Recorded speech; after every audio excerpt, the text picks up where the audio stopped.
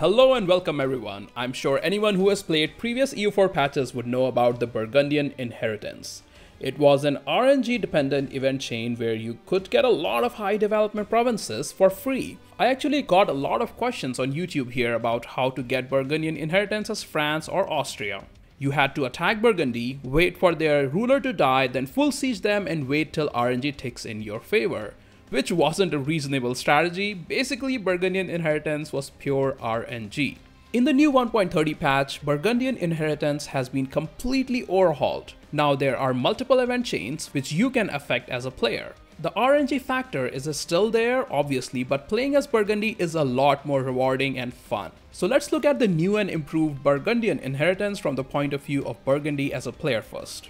The first event you will get is the Murray of Burgundy event. This has a few trigger conditions. It needs to be at least 1457 and Burgundy doesn't have an heir, or the heir is less than 15 years old and the ruler is Charles de Bourgogne, who is at least 43 years old. This event gives two options. First is to take Murray as an heir. Murray will always have the same stats of 453, age 16 with strong claim, and you cannot disinherit this heir. The second option gives 20 legitimacy and the Burgundian Inheritance doesn't progress. So obviously you should take Murray as an heir.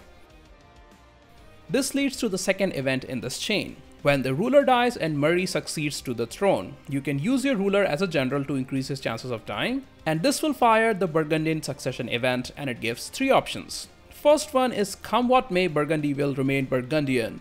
This may lead to a war with France and the emperor may demand the lowlands. This means we remain independent and we get to see two more event chains after this and fight France for a bit. Second option is the one Habsburg prince will do nicely. With this one we fall under a PU with Austria. And third option is let us reintegrate with the French, where we fall under PU with France. Let's start with the first option and we'll come back to the other two in a bit. When taking the first option, get your armies ready, hire a merc company and get Austria or any other major power as an ally, because it's very likely that France will immediately attack you with Restoration of Union CB. But since France is the aggressor, our allies will help us out and the war isn't really that hard. They do start with a couple of provinces sieged down, including a fort, which is a bit annoying. During this war, the other event chain will fire. Emperor demands lowlands. When we choose the first option in the previous event, it also fired an Imperial Incident. Imperial Incidents are also a new mechanic in game now. With the Imperial Incidents, the Emperor can affect a lot of change in and around HRE and the HRE members get to vote in it. It is very likely that the Emperor will demand the lowlands in this incident. When that happens, we get an event that also gives us three options. First one is we do not bow to the emperor. This will lead to Austria supporting independence of Holland. Second option is grant the great privilege. This one will enable a new privilege for the bourgeoisie state. This privilege gives 50% minimum autonomy in all provinces in the lowlands. We also get some money up front and we cannot revoke the privilege for 20 years. Taking this option will also lead to instant inheritance of all three PUs, which is a really good deal because having small nations as PUs isn't really helpful. They don't contribute to the income and they don't give any more force limit, unlike regular vassals. So instead of waiting 50 years and then spending diplo points to integrate them, we get to inherit all three PUs instantly with one click. This is a very good deal. The third option is abandon the lowlands, where all three PUs become independent, which is obviously a terrible choice and you should never take it. Also important to note here, if we do take the first choice, Austria really can't support our subjects' independence if we are allied to Austria. So you can choose that option if you want. I think option 2 here is the best way forward. Once we are done with the French war, we can complete a mission, secure the succession. This will trigger two events. One of them is the Imperial Entrance, which gives us two options. First one, where we will ask the Emperor to join the HRE. Choosing this option will trigger another Imperial Incident. The second option, let them laugh, Burgundy shall remain Burgundy, won't do anything, so I suggest picking the first option here. Now the HRE princes will vote on the incident again, and what the Emperor does will depend on their opinion of Burgundy. And if the Emperor likes us, they will let us into the HRE. You can see that at the bottom of this tooltip, it says Emperor favors this option. So after a year, you are in the HRE and now you can play the usual HRE game, improve relations with electors, and once you have a male ruler, you can push to become the Emperor and do the usual HRE shenanigans. This is a very easy way to become the Emperor and go towards the HRE vassal swarm and take over the world. But there's an even better option, and that happens when the emperor doesn't let you in HRE. For this to happen, you will have to break the Austrian alliance, insult them, and get as many negative relations modifier you can get. So it's important that we don't click on the mission just yet. Wait a few years, and if possible, even rival Austria. I haven't found a concrete opinion cutoff for when the emperor won't let you in the HRE, but it seems closer to minus 150 relations.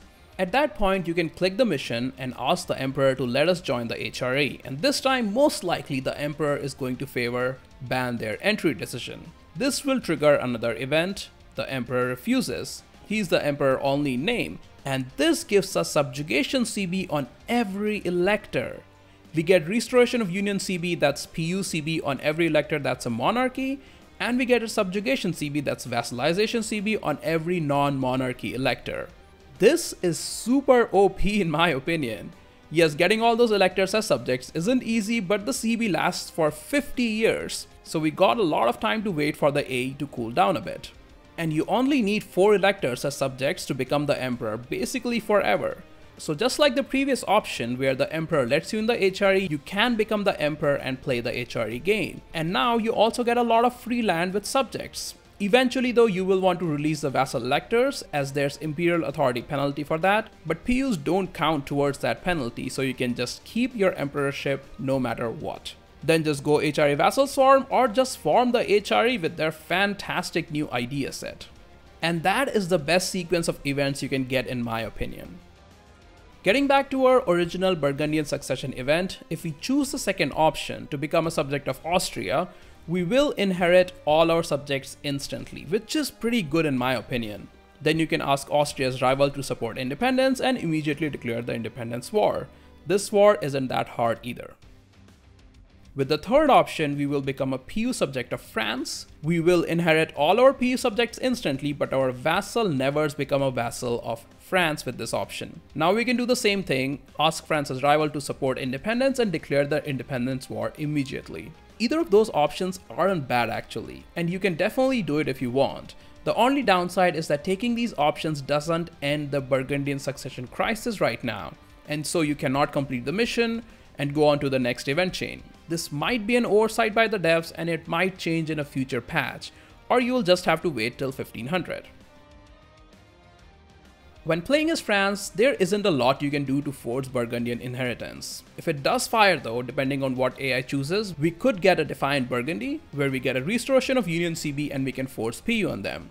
Once we win that war, we get all their PUs as well. However, as France starts at max Diplo relation limit now, this will put us well over the Diplo limit. If the AI takes the option to become our subjects, then we just get the PU or Burgundy for free. And if the AI takes the option to become Austria subjects, then we just get Nevers as a vassal. There is a rare event that can fire where the ruler Murray dies and we get to instantly inherit Burgundy. This is obviously RNG dependent and a fantastic event. When playing as the Emperor, if AI Burgundy chooses to remain independent, we get an Imperial incident about Emperor demands the lowland that we saw earlier. And we'll talk about the Imperial incidents and how they work in a future video. If the AI Burgundy chooses to become Austria subject, we get an Imperial incident as well, where we choose between keep our union with Burgundy, which will very likely mean a war against France. We can make concessions to France, where every province in France region owned by Burgundy will be ceded to France, and a third option of integrating Burgundy into the Empire.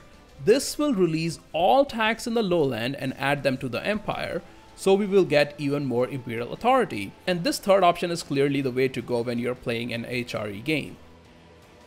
Now, if AI Burgundy chooses to become France's subject, we also get an Imperial incident with 3 options. We can demand lowland independence, we can press our claim on Burgundy where we declare war on them with restoration of Union CB, or we can just abandon the claim. I would definitely go here with option 2. And when playing as France, we will also see all these Imperial incidents depending on what AI Austria chooses. So that was the whole Burgundian succession crisis event chain along with 2 Imperial incidents associated with it. I love the new event changes and I really like how dynamic they are and how much a player can actually affect them. And I'm super intrigued to see how all this plays out in a good multiplayer game. If you have any questions or suggestions, please leave a comment. I always love hearing from you all. You're watching a Radiator's Guide. Thank you for your time and I'll see you all in the next one.